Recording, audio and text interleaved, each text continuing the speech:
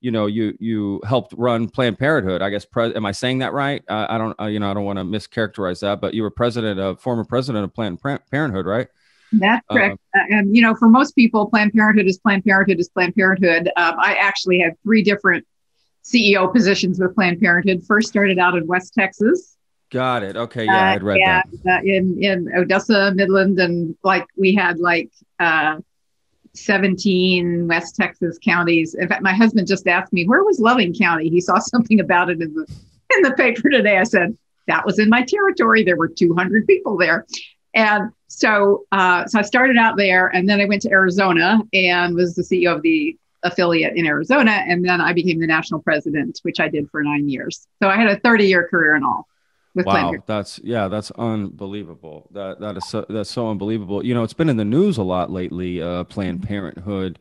And I get, people are trying to, I guess one side of the aisle is trying to get it defunded and get it taken away, which is quite odd to me. One, because I don't think really people understand what Planned Parenthood does. So maybe we should start there, because I think that's where the confusion comes in. Well, my wife, for instance, when we moved from Spain to America, back from Spain, she used Planned Parenthood for the longest time to get just care and this and questions and all, birth control pills and all kinds of different things. And I don't think people understand that they offer all these other services. So, maybe we could go into that a little bit deeper of what Planned Parenthood is. Well, you started out by saying maybe I could give you some inspiration that things get better. And so that's a good place to start with that particular issue, because one of the things that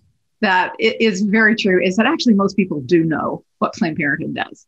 And, when you survey the public, you find most people do know. And in fact, it's usually a stronger, there's usually more support for Planned Parenthood than there is for almost any other institution, including either political party, the Chamber of Commerce, you name it. Wow. People know and like it. But you know what? It's the people who are naysayers who always are loud, and the people who are supportive who are always quiet. And the people who are supportive need to learn not to be quiet. They need to learn to speak up. And I know, apropos of what you were saying about your wife getting her health care there, I remember when we used to have picketers in Arizona that I would have to walk through every day. And sometimes when I would do talk radio, they would do well, you got this side and you got that side. And I would say, and tell me, what is the other side of a pap smear? What's the other side? I don't get it. So I think the good news is most people do know to this day, and I have not been with Planned Parenthood for now 15 years. And although I still get identified that way, no matter what, I always say you have the scarlet pea on your head forever. It doesn't matter. But the thing is that to this day, people will come up to me and say, you saved my life. And I know what they mean. I know what they mean.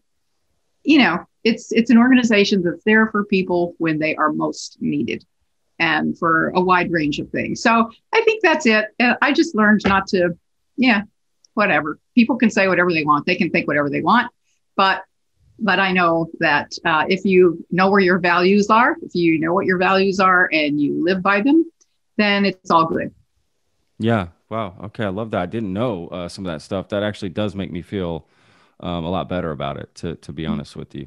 That makes sense that the naysayers, as you put it, would be the loudest, because that's usually the case with most things, right? The people that disagree with it get the loudest.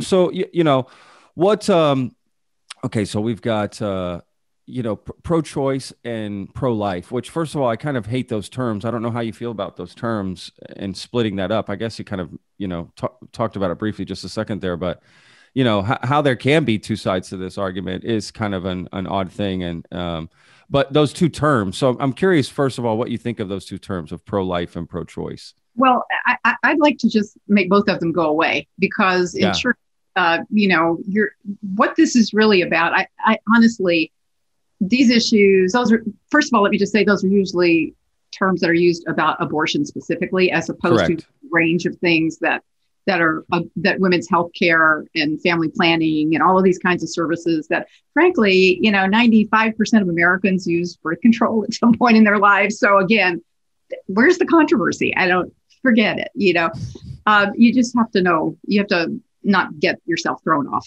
So I think both of those terms really ought to go away, because in truth, what these issues are about, and the reason I have moved from what I was doing with Planned Parenthood and reproductive health, which of course is very important, and I'm very grateful that I have had that opportunity.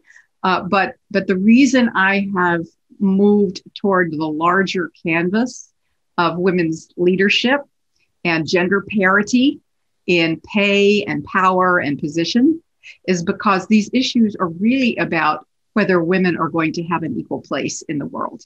It's about who gets to control women's lives, who gets to control the options women have in their lives. As somebody who was a teen mom, I had all three of my kids by the time I was 20, had married my high school sweetheart. And, I drank the Kool-Aid that this was what a woman's role was, which is what we were taught, in these little Texas towns as I was growing up. And then I kind of woke up, and the thing that actually helped me wake up was, in fact, the birth control pill, the advent of the birth control pill, that let me realize, oh, wait a minute, you know what? I could actually decide for myself when I have children and if I want to have more children or if I don't. And it enabled me to start college. It enabled me to start college when my youngest was 4 months old. And I started to community college. And that's the other thing that I learned, which is that, it doesn't matter where you start, just start. Just start. Do something that will help you help you develop yourself. And it took 12 years for me to finish. But during that time, I had the opportunity to get involved in the civil rights movement and some other community service work. And what I learned from that is that people working together can make change. Yeah. People working together can make, even if you don't have any power when you start off.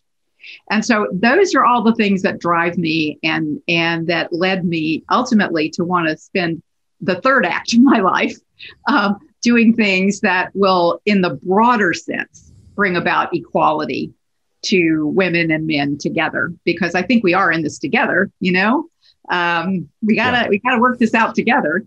But I have always believed, and I always said when I was with Planned Parenthood, that these, those reproductive rights issues are really about women's role and place in the world. And if you believe women deserve an equal place in the world, well, then, women need to be able to control their own bodies. That's number one. But the other thing women need to have an equal place in the world is the ability to support themselves.